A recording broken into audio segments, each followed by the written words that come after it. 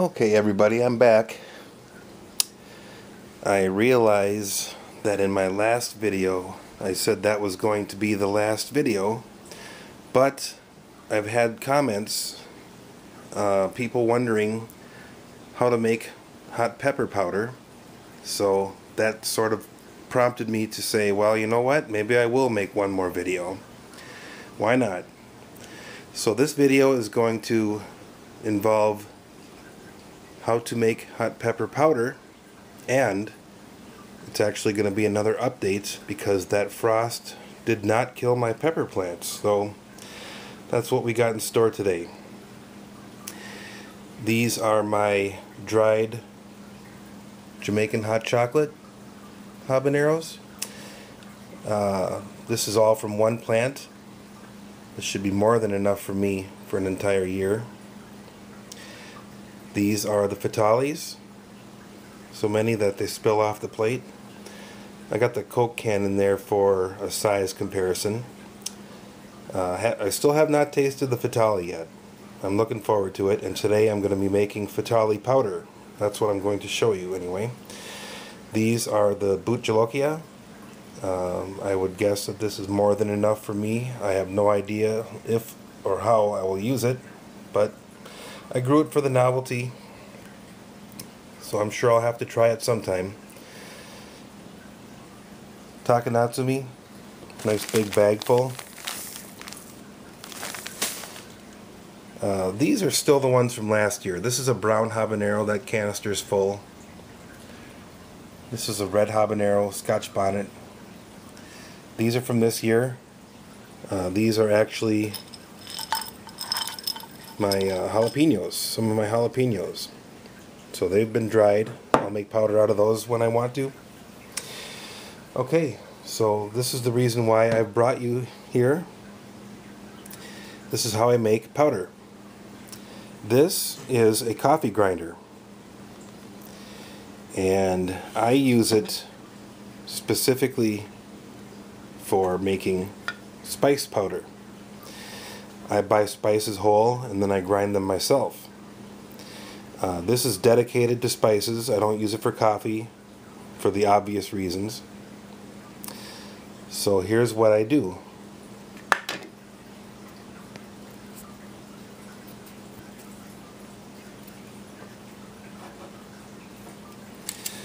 Take some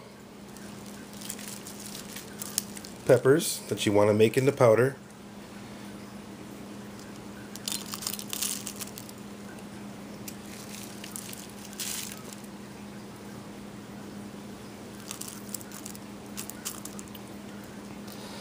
Now when making powder, you don't want to grind up the entire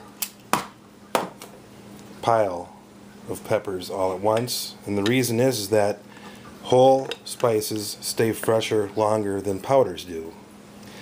So what I end up doing is when I make powder, this is Jamaican hot chocolate powder from last year.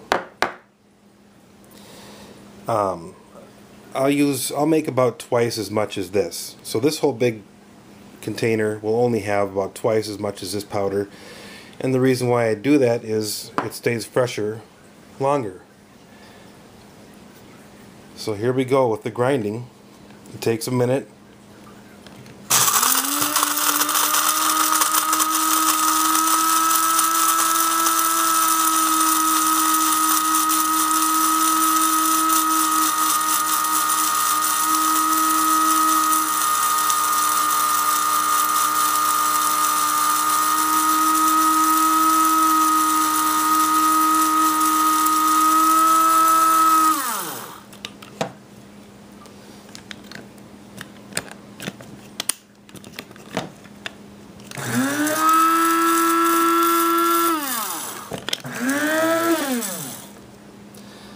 Okay, that ought to do it. Now you might be tempted to take that lid off right away to see how it turned out.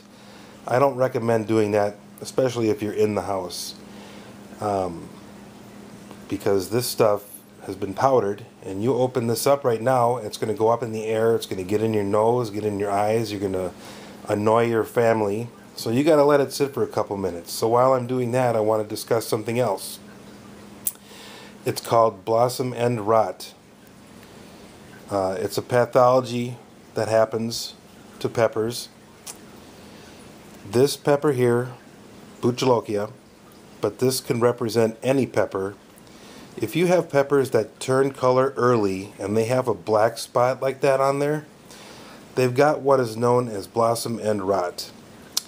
And what it is it's a calcium deficiency in the plant. It means your soil doesn't have enough calcium in it.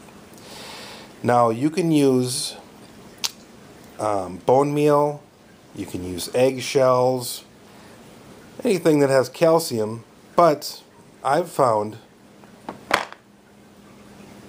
that Tums work really good and they're fast. I amend my soil with bone meal every year and I still get blossom end rot. So I think what it is it takes bone meal time to break down to become available to the plant. So if I start getting peppers right away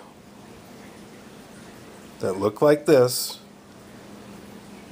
that instantly tells me that I need to do something right now about my calcium levels.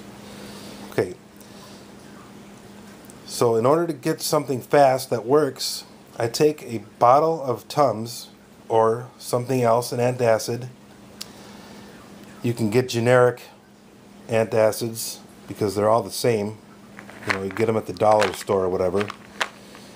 And all they are is calcium carbonate. And when I get peppers that look like this, I dissolve a bottle, like half a bottle of this, into a watering can. This disappears instantly. Not instantly, of course. You have to pick these off and throw them away, but the following peppers don't have that problem. So just a little tip for you. Something that it took me a long time to figure this one out. So I'm giving this tip to you for free. I hope you can use it and enjoy it. Okay, so that's that.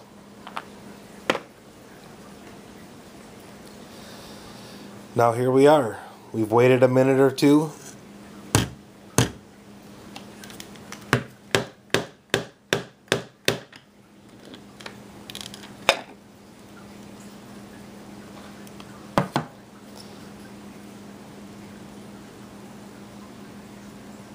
And here we have phthalate powder.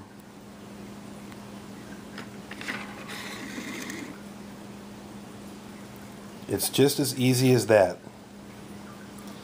And this powder that I just made is going into this jar. And like I say, it's only going to be about this much in the jar. That way I can keep making it when I run out. And it's the freshest powder that you can possibly have. I haven't tasted it yet. I'm looking forward to it. The next time I have something that I want to use a hot powder on, I'm going to use it. Over here, just real quick, last video there was a frost imminent, and I ended up picking all the largest green peppers off. Majority of them came from the Buchlokia. Some of these are going to make it.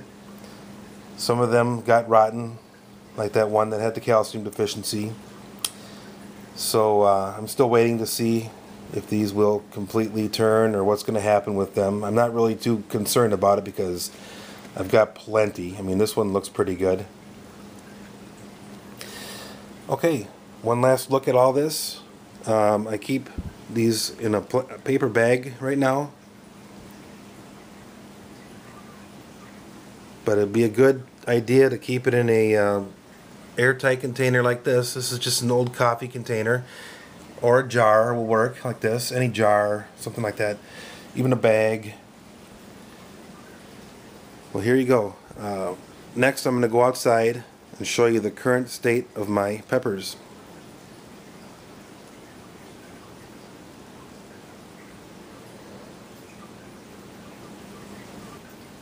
I also want to point out to you that this is the food dehydrator I used to dry my peppers. It's got 5 different levels. You can hold quite a few in there at one time. If you're planning on doing this, if you don't live in a hot climate like Arizona, you'll probably need one of these. If you live in Arizona, you can put these peppers out in the sun and they'll dry for you. But up here where it's humid and cooler, and you need something like this. And it takes hours. It takes probably about 8 to 10 hours, I've found. Okay, so since I am making another video, I might as well show you what's going on with my peppers again. This is what I like to refer to as my stubborn Jamaican hot chocolate. I have a little greenhouse that I was keeping in my shed. This is like the first time I've ever used it, and I've had it for like 10 years. It really came in handy for this purpose. It's working great. I'll take the greenhouse off in a minute to show you what it looks like underneath. These are my Bucholokias. They're not really producing anything anymore. Like I say, I think the soil's deficient in calcium now. I haven't really been paying attention to it, so I'm not planning on getting anything else off these. But the plants themselves don't look half bad. This is the Fatali, getting yellow. Just a sign of nutrient deficiency. But like I say, it's too late to do anything anyway. So, but it has been producing peppers. I still come out and get, 4 or 5 here and there. So I'll just keep collecting them as long as I can. This is my Jamaican hot chocolate. I've been covering it. If the temperature gets below 45 degrees, I will come out and cover it. Still has peppers in here. And I will collect as many as I possibly can. I think next year I'm only going to grow a couple kinds of hot peppers and maybe jalapenos. And then I think I'm going to concentrate more on some of the sweeter peppers, sort of like my giant Marconis.